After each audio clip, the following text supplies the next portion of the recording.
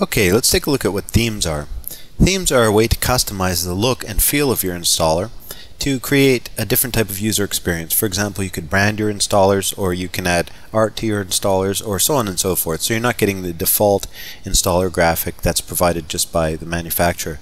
So let's take a look at the screens area here, project theme. So we'll click on that and we'll take a look at the themes that are available in Setup Factory. Now these are the default themes, and as you'll learn later on, there's other ways to get more themes. But for the purposes of this tutorial, we'll just take a look at these default ones. For example, if we click on CD-ROM and then let go, you can see that the theme in the preview window here has changed.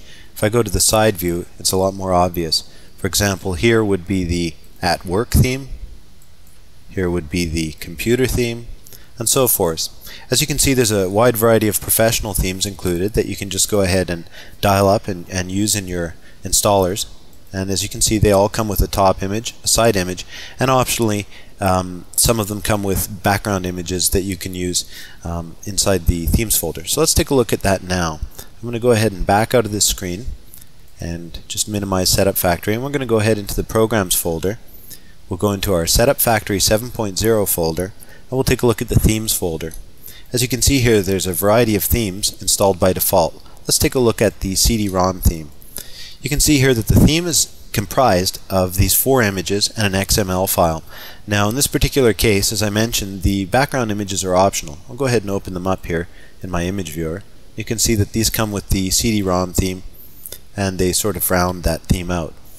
You didn't see these in the default theme that was in Setup Factory because actually these background images are optional. The 2 that you saw in Setup Factory were the top image, that's this 111 by 63 image, and the side image, that's this 166 by 312 image. So strictly speaking, those are the only 2 images you need in order to create a theme. The XML file simply describes your font preferences and your images, etc. So for example, inside this XML file you will find a reference to this image and to this image and so forth. We'll take a look at that, of course, in the building themes lesson.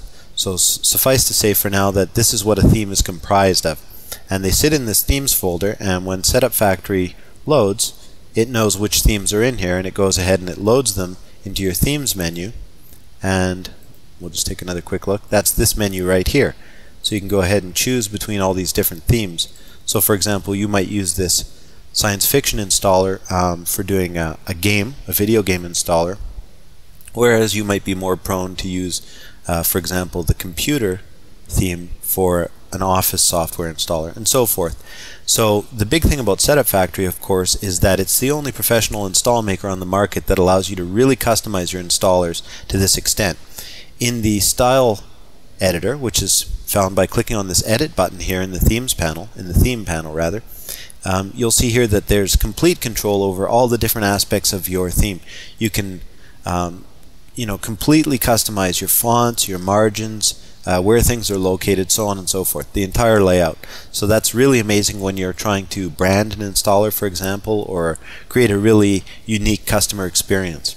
So that's themes. That's basically what they are. They're different visual image sets that you can apply to your installers quite easily here in Setup Factory. And as you can see, it only takes really 1 second to apply a theme to your installer, and it's really worthwhile. It's really going to make you stand out from the pack, and your customers are going to remember that sort of thing. So that's the anatomy of a theme, and now let's go on to the next video lesson where we'll take a look at how we can quickly build our own custom themes.